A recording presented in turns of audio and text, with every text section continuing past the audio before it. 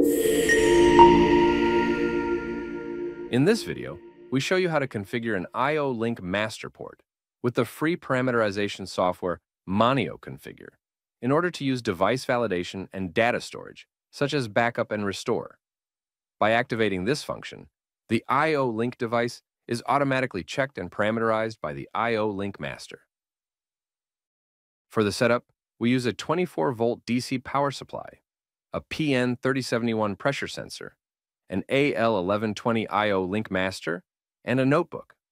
The pressure sensor is connected to port number 1 of the master, which is connected to the notebook via Ethernet. As already mentioned, we use the free parameterization software Monio Configure for the configuration. In the following, we show where this can be downloaded and installed. This setup and the parameterization of the master is exemplary and can be used for all IFM masters as well as for controllers that do not support the port configuration. An example of this is the Sysmac Studio programming software for controllers from Omron.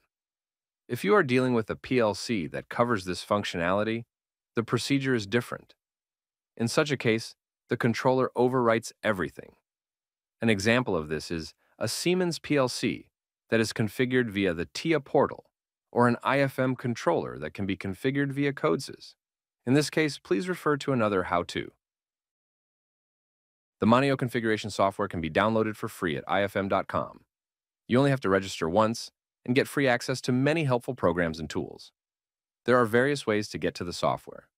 For example, navigate via the IIoT and Solutions tab to the I/O Link section. On the I/O Link landing page, under Ideal for your I/O Link devices, at the top right, you will find a link that will take you to the download. Besides, the software can also be found in the Downloads area of every I/O Link device from IFM. Save the file and install the Monio Configure free software on your PC. As we are using Monio Configure as part of the Monio IIoT platform, we have different tabs at the top. However, the procedure remains the same. On the home screen of the software, there is a Network Scan button in the top right corner. If we select this, various scan functions are shown on the right. If we want to address an individual device directly, or if only a specific IP range is enabled, we recommend selecting the specific IP address, or IP range option. The use of a USB master should also be taken into account here when scanning. As these cases do not apply here, we simply use the Scan All function to scan the entire network. The available network adapters are also displayed on the left. The I/O Link master is connected to the Ethernet port with the IP address 192.168.1.250. After scanning, all available devices are listed. As we can see, the Ethernet port and the master are already in the same network. If this is not the case, Monio Configure signals that the IP address needs to be adjusted. If you want to know how to bring network devices into the same network, please watch the How to I/O Link integration videos. In our case, we can now simply access the master and the devices connected to it.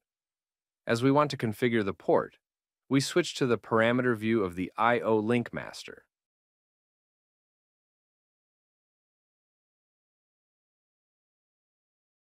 We select port number 1 to which the pressure sensor is connected. The parameters mode, validation, and data storage, as well as vendor and device ID, must be adjusted. The other parameters shown for this port have default values which can be adopted. The mode parameter is selected first. The port can be configured as a digital input or output, deactivated or used as an I/O Link port. We set the port to I/O Link and select validation and data storage next. There are also 4 options here, which we will briefly explain with the operating instructions of the master. We go to the IFM homepage and navigate to the online datasheet of the I/O Link Master AL1120 we use. However, an explanation of the function can also be found in the operating instructions for every I/O Link master from IFM. The manual can be found in the download area of the device. We open it and navigate under Configuration to the referring point. Let's have a closer look at this table. The first option, No Check and Clear, allows any I/O link device to be connected to the port and read. This means that there is no device check and no data storage. The next two options, Type Compatible Device, can be used to check that the correct sensor is connected. This can be done with the new 1.1 standard and even with the first I/O Link Standard 1.0. Only the device type is checked, without any kind of data storage. The validation check for the new I/O Link Standard 1.1 can be extended by the data storage options, Restore or Backup and Restore. The Restore function saves a parameter set once and automatically transfers it to a new device with factory settings. The Backup and Restore function also saves any parameter changes made in the meantime. As soon as a new device with factory settings is connected, the saved parameter set is transmitted. For this demonstration, we choose the Backup and Restore function. To get everything up and running, we also need to change the vendor and device ID for port 1. This information can be found in the IODD of the PN3071 pressure sensor we are using or in the header of the corresponding parameter view of the device in Maneo configure. We chose to use the IODD for this purpose. On the IFM homepage, the search function takes us directly to the online datasheet for the sensor. In the Downloads area, we scroll down and select the IODD. On the first page, you will find the vendor ID 310 for IFM and the device ID 428 for the PN3071 pressure sensor. We enter the vendor and device ID and the corresponding parameters and write all values to the master. This allows the master to validate whether the correct device is connected or not.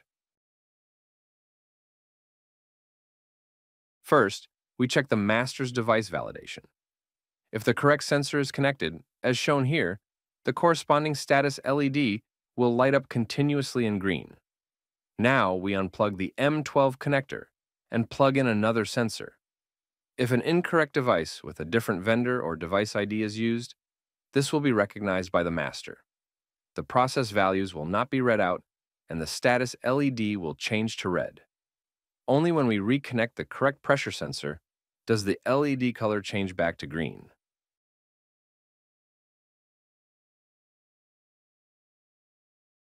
The master accepts the wired sensor and reads out the process values.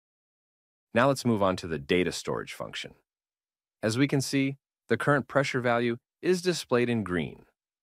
This parameter set with a green display is stored in the I/O link master due to the Backup and Restore function. We will now simulate a new pressure sensor with factory settings. To do this, we connect the existing sensor to a power supply without a connection to the I/O link master or the controller, and manually set the factory settings.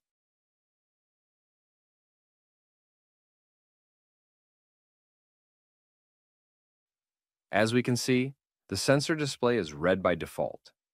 Now we connect exactly this sensor to the I/O link port of the master that we have configured and see what happens. The master recognizes that it is a factory set device and overwrites the saved parameter set. After the successful transfer, the sensor display changes to green.